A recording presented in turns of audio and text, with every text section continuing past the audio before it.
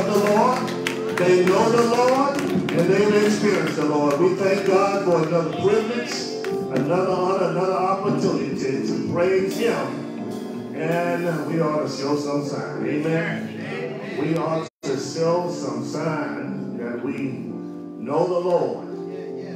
We ought to clap our hands. We ought to stomp our feet. We ought to wave our hands and shout unto the Lord. For we know Him.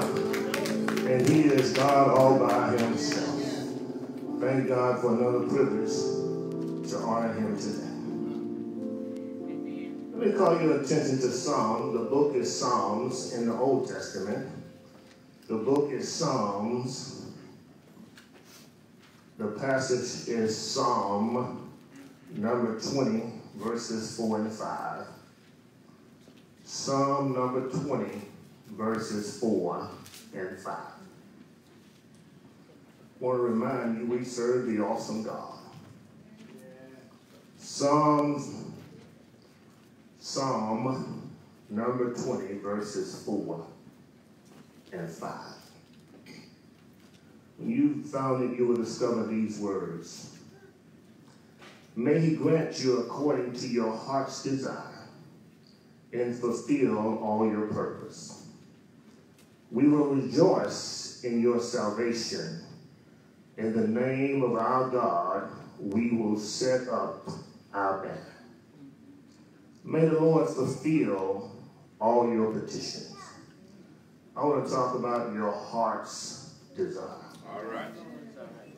Your heart's desire. All right, make it plain now, make it plain. Regardless of what we go through, regardless of the conditions that we find ourselves in, Yes, sir. we want to be winners. All right. Regardless of how things go around us, every person in the room wants to win. All right. In the text, we find David, a warrior, a great warrior. And in between battles, David stops here in number 20, and he says to us that he wants to win. Therefore, he has a pep talk with the troops. Every now and then, if you really want to win, you have to get with those who are fighting in the battle with you. And you have to encourage them to remind them that God is with us. Amen. David, in the midst of battle, he lost some battles, he won some battles, and many times we think battles are just physical battles and struggles that we find ourselves in. But there's somebody battling in the room right now. All right now. You may be in a battle with your mental state of mind. You may be in a battle with commitment. You may be in a war, in a battle with your spiritual walk with God. All of us in the room battle and fight with something. And as we go through this fight, the Apostle Paul reminds us in Ephesians that there's a war going on, and it is not a flesh and blood war. All right. It is a war in the spirit, in the upper realm where we can't see. There's a battle, there's a war going on all around us. Yes, sir. There's a fight in the heavens between good and evil. And we're just caught up in the middle of it. Sure, you're right. You see, the devil is really not after you. He's not really fighting you, regardless of how you feel or what he does with you. He's not really after you. That's right. You just happen to be a pawn that sits between him and God. Yes. And because God has shot him down from the sky, from the heavens, like a flash of lightning, he's still trying to get back at God. Yes, he is. And because he's trying to get back at God, every now and then he makes you do foolish things. Sure, you're right. He coerces you. He prompts you. He pulls at you and he nags at you. And he makes you act like you are of him and not of God. Yeah, yeah. You remember the last time somebody cursed you out and you felt like I got to return the favor? You know, in the 21st century, I found out that church folk cuss too. They really lose their cool on a regular. You're right. And some of them even lose their cool in the church house. Your type of it. Because there's a war Show you right. going on. There's a fight. Yeah. And the fight has nothing really to do with you. It's just the devil trying to get back at God, and what he's trying to do is make you act up so others will see you act up, so they will say that your God is not the true and the living God. All right. And you have to understand that because you're not the main master plan, God is trying to use you so he can get the glory. Yes, sir. God is looking for you to show up in a godly way so God can receive glory on his behalf. That's why we ought not miss our pep talks on Sunday. We ought not miss our pep rallies on Wednesday. All right. We ought not, women and men, when we meet as a group, we ought not miss our pep rallies on Tuesday. Yes, sir. We ought to show up with the group of this militia so we can sharpen each other for the battle. All right. The psalmist says that iron sharpens iron, and so does one brother to the other. We have to get together to sharpen each other. All right. It's not because we are so needed. It's not because we are so down and out. It's simply because we need each other. All right. I told you on last week that we have to keep the fire burning for the Lord. And as we keep the fire burning, we have to keep putting another log on the fire. If you want to put the fire out, I said to you last week that in that potbelly stove that we had, when we got ready to put the fire out, we didn't have to beat the fire down. We just pulled the log from the fire. And as we pulled the log from the fire will slowly but surely die out. I tell you today what the devil has done to the local church is that he has pulled logs from the fire. Somebody walked away because they got mad. Somebody walked away because somebody looked at them the wrong way. Somebody walked away because somebody brought their names up in the conversation. Somebody walked away because the preacher won't let them do what they want to do. Folks just walk away because they allow God to use them, and then they allow the devil to take over their use. All right. It's because we're in a battle. Yes. And in the battle, we ought to be in it to win it. All right. If you are a Christian, if you're born again, if you say you love the Lord, you ought to be in it to win it. Let me tell you, I never like losing. I never like sitting on the pine. I never like watching everybody else rejoice while my team walk away from the baseball down and with our head down. I hate losing, and you ought to hate losing. It's a battle. It's a war going on, and the devil has coerced us to believe that we can fight this battle by ourselves. All right. And so he segregated us. He pushes us aside. He separates us by races. He separates us by our national origin. He separates us by our creed. He separates us even by our religion. So we get out there on our own by ourselves, and there is no God. First point to you today is found right there in the text. We need to understand that we need the presence of God. We need the presence of God. The writer, David is saying to us that God needs to answer us in time of trouble. He said, if you're in trouble, you need the Almighty God to answer you. Now, when you got things going well, don't act like you got it going on and you all that and a bag of everything else. You need to know that you need God's presence regardless of how you're going and what you're going through. All right, now. He says in verse number 1, may the Lord answer you in the day of trouble. May the God of Jacob defend your cause. We need God to defend our cause. Let me tell you, your friend will tell you they will stand up for you. But when the heat gets hot, they will run the other way and they will leave you out there to hang by yourself. Right. In the 1980s, unions were big. And unions were those spokespersons for individuals who were employees, and they would take the employee side when they go against major companies. I said to a young man one day, unions are good, but jobs are so much better. Because if you find yourself uniting with somebody else and you go before the big organization and you stand behind and in front of the mahogany desk, you look around, all 12 of your buddies that said they will be there with you, they will show up at another location and tell you they got lost. And now even with GPS, they'll find themselves somewhere else. You can't depend on people. You can't depend on friends. You can't depend on co-workers. So you need the presence of God. I just stopped by to tell you, if you're not in trouble, you're coming out of trouble. If you're not coming out of trouble, you're headed for trouble. And if you're not headed for trouble, coming out of trouble, you're in trouble right now. Because trouble knows your address. Trouble knows where to find you. Trouble knows your email address and your Twitter account. Trouble knows your Facebook account. Trouble knows what you like, and trouble knows where you've been. So trouble will always bring up who you used to be. Yes, sir.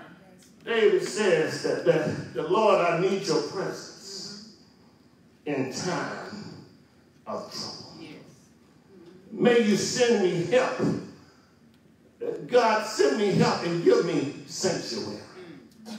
Give me a clear conscience. Give me peace of mind. Let me tell you, you can have a cow king bed and never get an ounce of sleep. It's not because the bed is what you depend on. It's the God in heaven you need to lean on. I like it when the songwriter says, I'm leaning, I am leaning. Let me tell you, you better start leaning on Jesus and depending on him, because if you don't lean on him and depend on him, you're going to find yourself out there all by yourself. No, you're right.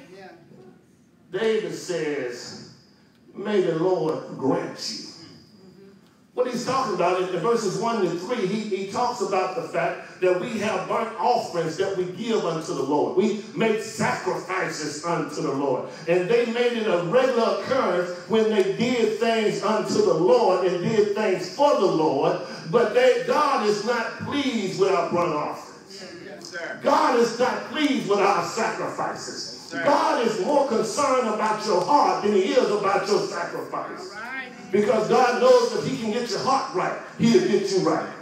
When I look at folk that makes matters worse from one day to the other, from 1 year to the other, and I see people stuck in the same rut they were stuck in last year, it's because they never got their hearts right. That's right. When you get your heart right, your body will follow. When you get your heart right, your speech will follow. When you get your heart right, your work ethics will follow. The Bible says if a man doesn't work, he ought not eat. Matthew Davis chapter 10 verse number 12 says he ought to starve to death. The Bible says if he just refuses to work. It didn't say if he was in between jobs. It didn't say if he couldn't find the right job. It says if he refuses to work, he ought to starve to death. He ought to we ought to just watch him wither away. God is not pleased with our sacrifices. He's not pleased with what we do, and just because we're doing it to glorify him, because we don't glorify him unless we have the right motive. We can only glorify God when we're looking to give God the glory. Let me tell you, you can help somebody out today and you can brag about it. God gets no glory in it simply because the glory ought to always go to God and God alone. When you take the glory, then God is not pleased with you taking his glory. You're right. Acts chapter 12, verses number 20 and 21, when you read the text, you will find out that there was a day that Herod stood up, and he stood up and he gave a great oration. And when he gave a great oration, the people said, this is not the voice of a man, it's the voice of a God. And the Bible says, in the next few verses, the Bible says that the earthworm, the skin worm, ate up his body, and he gave up the ghost because he did not give God the glory. Let me say to all of you who are part of First Impression, if you don't shuffle people in your seat with a smile, if you don't bless them because you're giving God the glory, God is not pleased with your work. Let me say to those who can sing better than I can, just a tad bit better, and you think you're doing real good, you need to understand if you're not singing to the glory of God, then you are not giving God the glory, and God is not satisfied. Let me say to those who pray loud and long prayers, regardless of how long your prayer is, regardless of how loud your prayer is, if God doesn't get the glory and your motive is not to praise God, God is not satisfied with you. The Bible even says that if we don't walk in faith, if we won't walk in faith, it is impossible to please God. In other words, if you asking God to give you the desires of your heart, you ought to walk in faith with God. You may not see it right now. You may not see it in 2 months, but you just keep walking in faith. And as you walk in faith with God, God will strengthen your faith. You ought to trust God for it. You ought to trust that God will deliver. God will make it happen. God will do it even though you can't do it. Let me just say to you, there's nothing that we can do on our own. We're just going through the motions. There are so many people that just existing. They're not living, they're just existing. They're just going from one thing to the other. And the problem is everybody else sees their existence. Everybody else knows that you got better potential than you're demonstrating. But you think you're fooling the people. But God knows that he has put some stuff in you. And you need to give it all up to God. Amen. Folk like to ask the question, well, preacher, why you running here? Why you do that? And why you get involved in this? Because when my tongue cleaves to the roof of my mouth, when they fold my hand in service for the very last time, when a hush goes to my voice, I want God to have used me up for his glory, because I can get rest on the other side. And when I get rest on the other side, I'm going to join in with the 4 beasts of creatures crying, holy, holy, holy, blessed is the Lamb that was slain before the foundation of the world. He says, may God grant you according to the desires of your heart. Yeah, there are some things that we wanted from God. God has just not answered the way we wanted. There's a young woman right now getting close to 30, getting close to 40. And Mr. Tall, Dark, and Handsome hadn't shown up yet. But you missed out on Mr. Short, Red, and Wrinkled. And that may have been the one that God sent.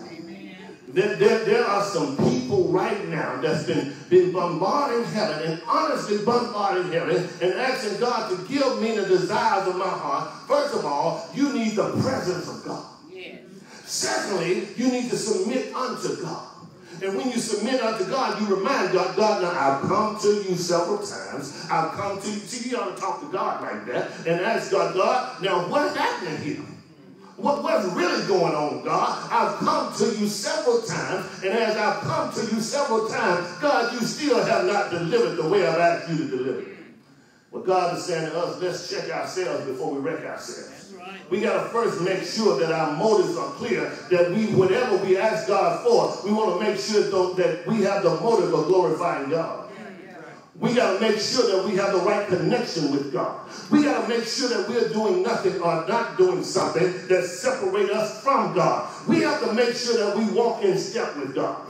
And as we walk in step with God, God is able to either change our hearts, change our motivation, or change our direction. And whatever you do, God, I'm fine with that. Jesus says that when we pray, we ought to say hallelujah to thy name. We ought to first give God the glory and thank him for what he's already done. Not only do we thank him for what he's done, we thank him for who he is. How much time a day did you spend time just admiring God and telling God how much I admire you? Oh, Lord, you are wonderful. You are the magnificent God. You are God by yourself. God, I praise you just for who you are, not even to mention what you do. The problem is we sing songs that talk about what God has done, and that's good too, but we ought to sing songs to honor him, to praise him, and to give God the glory. God is concerned about what you're concerned about. But we have to be concerned about what God is concerned about.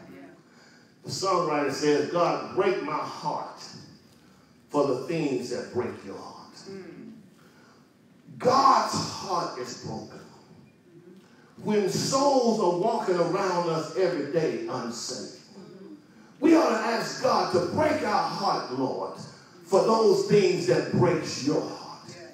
And if our heart and our focus is focused on the things that break God's heart, then God will become pleased. And then if our hearts are broken, we don't just have pity, we empathize and we get up and do some things. All right.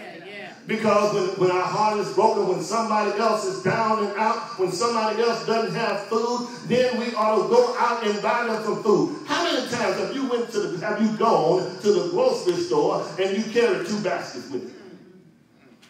Preacher, you messing up now. And when you carry 2 baskets, you remember that Miss Effie around the corner didn't have. And everything I put in my basket, I put in Miss Effie's basket. You know, that's what Isaiah is really saying when he talks about the fasting. When we fast, we ought to feed the hungry. When we fast, he's saying that when you're fasting, you ought to still do what you normally do. Still buy what you normally buy, but you ought to give it to somebody else. All right. So what Isaiah is saying is that we ought to take on the burdens of our brothers and sisters, lest we get caught up in the same stuff also. In other words, we ought to bear one another's burden. And as we bear one another's burden, and as we fast and we don't eat this and we don't drink this, we ought to buy this and that for somebody else. Boy, I just told somebody up in this room today. Somebody just flabbergasted right now. It's simply because we have to have things in our lives that God wants in our lives, and our hearts have to be broken to the same thing that God's heart is broken. It's married couples have to. You have to outdo each other in serving each other. You can't be the one that absorbs all the blessings. You can't be the one that just take on all the blessings. Every time you look up, he or she are giving to you, but you're not giving to them. It's when you compete against each other. Let me see if I can bless you better than you can bless me. Let me see if I can serve you better than you can serve me. Let me see if I can think of what you need before you tell me what you need. That's when you turn it over. Philippians, Paul said in Philippians that you ought to think of other folk more highly than yourself. It's because our hearts ought to be turned toward God, and our hearts ought to be broken, just like God's heart. So you're right. Is broken. And when our hearts see the presence of God, the next thing he says, and fulfill all your purposes, all your motives, all your thoughts, and all your plans. All right. God wants to bless you. He wants to do great things in your life, but you don't have to give up yourself for somebody else to be blessed.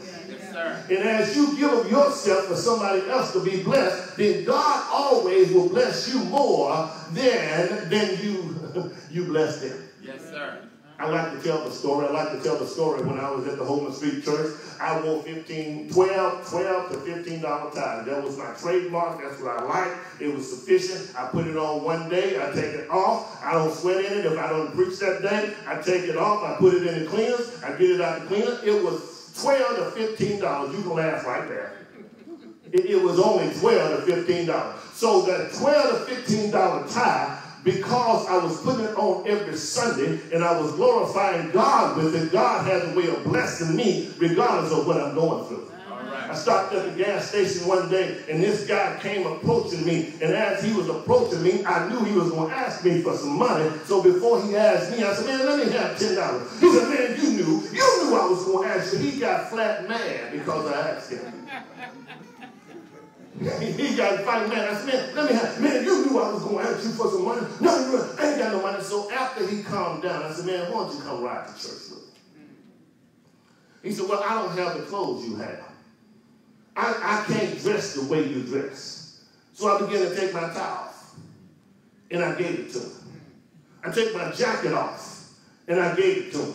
So when I walked in the church that day with this brother on my side, he had on my jacket, he had on my tie, and I had a shirt on with a pair of slacks. One of the traditional deacons walked up to me and said, who do you think you are? You said you're a preacher. And you don't even have a tie on, nor a jacket on, and you think folk don't believe you are a preacher. I said to him, well, brother, aren't you glad that I brought this brother off the street? He's with us today. I've given him my jacket. He has the tie on that I had on, and I've given him my tie. He said, well, if you know it's your custom to give away tithes, you ought to carry a barrel of tithes in your car with you. Preacher. We have to understand that God is not stuck up on things. God is stuck up on people. And God is more concerned about people than he is concerned about stuff. Planes, helicopters, car accidents can happen all day, every day, and it would be no concern because it's just a bunch of metal and plastic and instruments that's being torn up. The only reason we're concerned about planes, helicopters, and cars being in car accidents is because human life is on board. If there was no human life on board, we wouldn't have a ceremony for them. If it wasn't a human life on board, you see capsules go up every day that are unmanned capsules. We don't even hear about them. But when you got a person on board, God is concerned about individual people. Yes, yes. And we ought to be concerned about individual people. That's right. We ought to be so concerned about people that we ought to act like we from Mississippi. Well, we ought to act like we love each other and love flows from heart to heart and breast to breast. We ought to be so concerned about loving other people until when you cry, I sit down beside you and ask you why you crying. And if you're crying for the right cause, I sit with you and cry for you. All right. How many of us ride to church every Sunday? By show of hands, no. How many of you ride to church every Sunday in a 5-seater and 6-seater car, and you're the only person in the car? I see people taking selfies and posting them on my way to church to praise the Lord. But there's not a single child in the car. There's not a single person in the car. You bought a car for $35,000, $55,000, $75,000. You could have bought a motorcycle and have nobody in the car but you. We have to get to a point where our hearts are broken for the same thing that God wants. Yes, sir. Show you right. And then God will fulfill our purpose. When we focus on godliness, when we focus on other people, the text declares that God will fulfill our purpose. God will fulfill our plan. The psalmist also says to us today that put your plans before the Lord and he will make them succeed. If you don't put them before the Lord, it'll succeed for a while. But if you put them before the Lord will make your plans a great success. You do know you're sitting in a horse pasture now, don't you? You do realize that there were 30-foot trees sitting here at one time, don't you? You do realize that there were bugs and ants and everything around here at one time, don't you? There was drug paraphernalia on this campus. There was sex paraphernalia on this campus. There was booze on this campus. Everything was going on this campus. But look at what God has done because we put God first and God was able to make things happen on our behalf. You're right. Show you right. And there's somebody in the audience today that said, God blessed me this week. And not only has he blessed me this week, he blessed me last week. And I'm not talking about you got more money. I'm not talking about you got a new car. Let me tell you, God woke you up this morning. I just stopped by on my way to the rapture to let you know it wasn't honey touching you that woke you up. It wasn't an alarm clock going off that woke you up. If the old folk were here, they would tell you like this. It was God's divine finger that reached down from heaven and touched you with love. And your eyes flew wide open. And for that I said, Lord, I thank you for one more sunny day. Yes, and so since God has blessed you to wake up one more time, let me just share with you, you got a purpose in your life and God's going to use you for something. God is not just waking you up because you're cool. He's not just waking you up because you're so spiritual. Because I know if he was waking me up because I was spiritual, I would have been dead a long time ago. He is just God and he wants the glory. He wants the glory. Verse number 5 says, we will rejoice in your salvation. This word salvation not only means to be saved from stuff, to be saved from hell's fire, but this word in the Hebrew means to be delivered. So my first point was that you want God's presence. My second point is you want God's deliverance. Is there anybody in here today that can testify, God deliver me from my own self? Because we wreck our own self. We in the situation we in because we make crazy decisions. I said to a girl the other day, stop making stupid decisions. Oh, you call me stupid. No, you making stupid decisions because the same decision you made last month, you make the same decision next month, and it's a stupid decision. All right. God wants to bless us, and he wants to deliver us, and God has to deliver us from ourselves. I look at folk that walk away from the average church. They just walk away, and we're beginning to see more people every day that go to church nowhere. They don't go to a mosque. They don't go to a synagogue. They don't go to church anywhere. They've got sick and tired of hypocrites in the church. All right. Well, I went to Kroger's the other night, and I saw some hypocrites over there.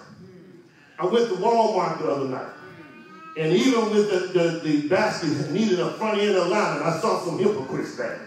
What I'm saying to you is people will stop going to church for hypocrites, but they won't stop going and spend their money, and hypocrites are in there too. We have to get to a point where we love the Lord so much until nothing and nobody can stop us from doing what we do for the Lord.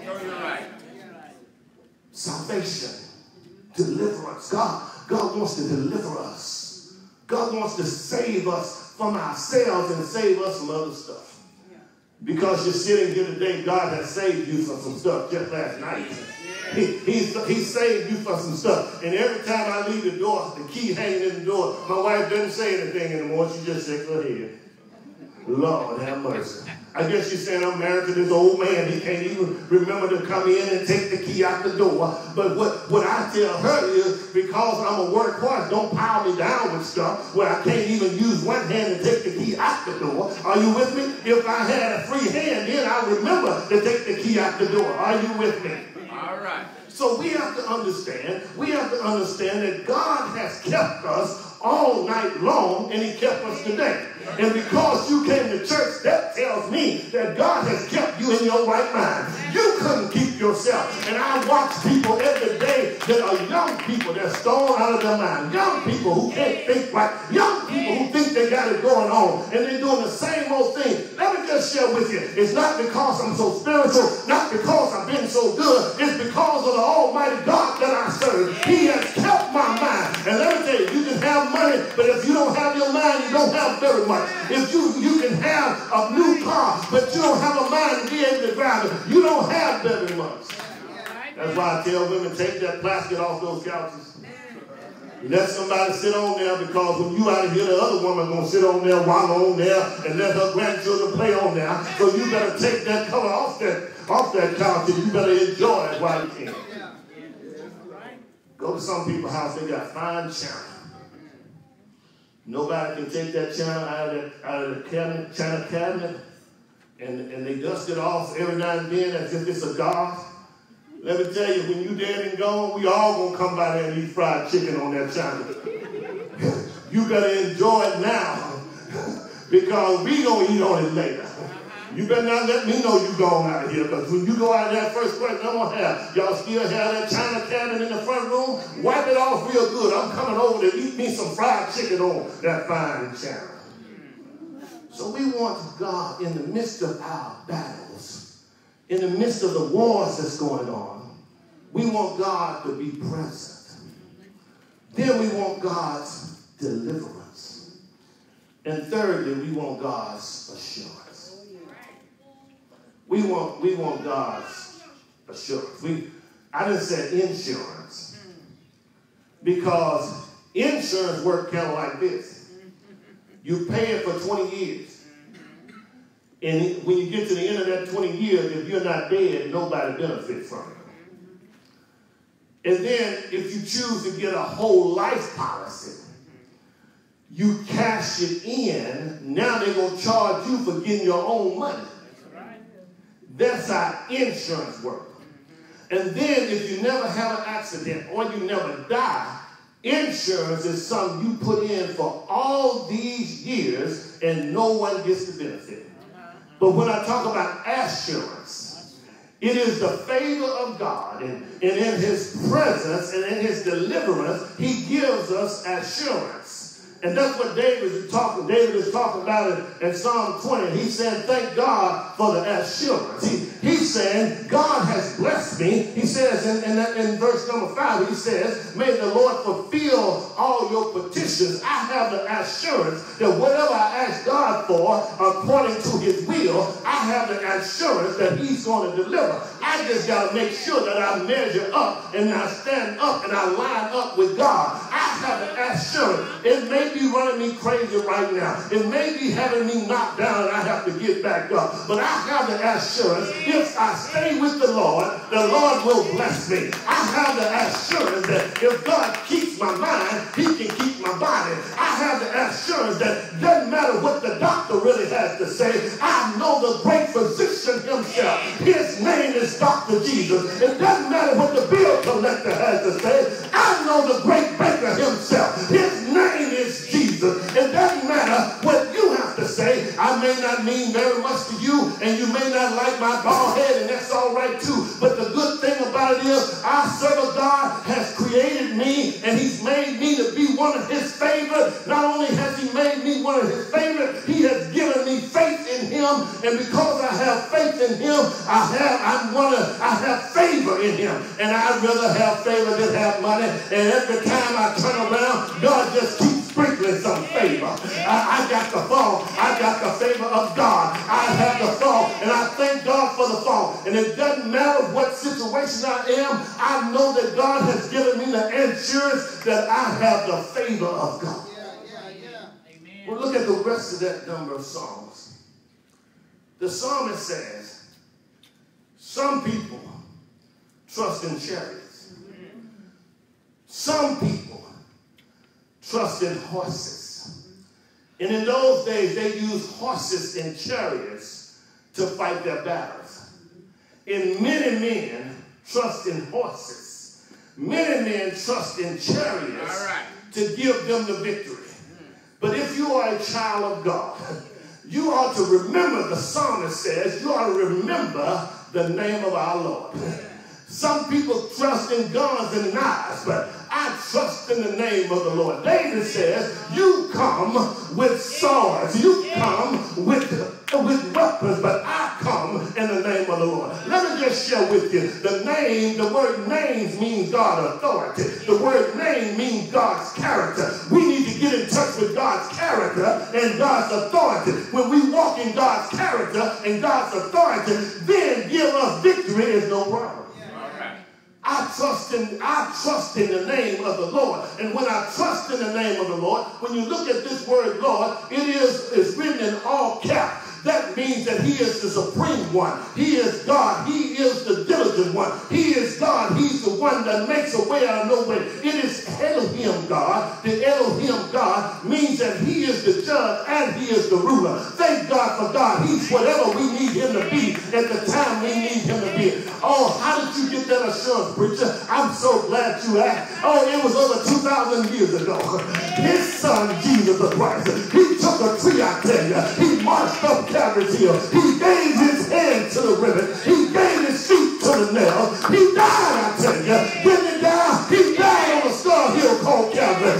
Mean men killed my Lord. They hung him high. They stretched him wide. They dropped him low. He died, I tell you, on a star hill called Calvary. They took him off the cross. They laid him in a borrowed tomb. It wasn't a borrowed tomb because he didn't need it too long. But all of that Thursday morning,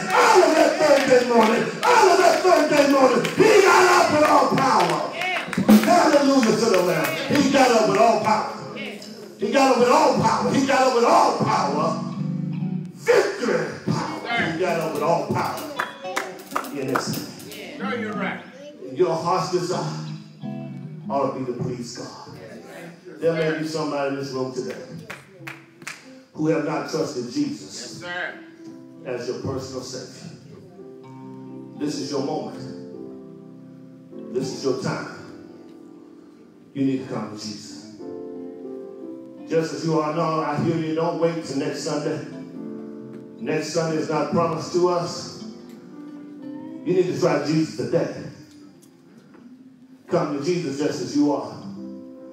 There may be somebody here who has trusted him, but have not been committed to him. Don't let what God has given you go to waste. Trust him. Bless him. be a walking testimony for Jesus. And he will make life better for you. The door of the church is open. The invitation's in given. You need to come to Jesus. Come to Jesus just as you are. The door is open. Come to Jesus. Just now. The door is open. Come to Jesus. Come to Jesus. Just now. If you're here and you don't have a church home, or you're in between church homes, I invite you to come to the New Beginning Church where Jesus is the center of attention and he's the main attraction. The door is open. Will you come? The door is open. If you struggle with sin and you got caught up in this battle and you can't get out, so come let the church pray with you and pray for you. The door is open. Only trust him. The door is open. Will you come? Just now. The door is open. Only trust him. Only trust him. Only trust him. Father God, we thank you now. We bless your name. We thank you for your mercy and your grace. We thank you, Lord, that you are our strength. We thank you, Lord, you are salvation. We thank you that you, Father God, is in our presence. We thank you that you are our deliverer. We thank you, Lord God, that you give us strength and give us power, that you are our assurance. Lord, we ask you to keep the glory, all honor and all the praise. Allow us to be beneficiaries of your many blessings. It's in the strong, mighty, and powerful name of Jesus Christ we pray. We ask it all. Amen. Let me thank those who joined us by live broadcast. Thank you so much for joining us here at the New Beginning Church, 4251 Schurmier Road, Houston, Texas. If you ever in the Houston area, come by and visit with us. You'll be glad that you have come, and we'll be glad to have you. Thank you again. If you want to contribute to our ministry, you can do so by our Cash App. Our Cash App tag is NBC Souls, Cash tag NBC Soul. Again, thank you so much. God bless you, and God keep you is our prayer. I want to thank God for who he is and what he has already done. We serve the awesome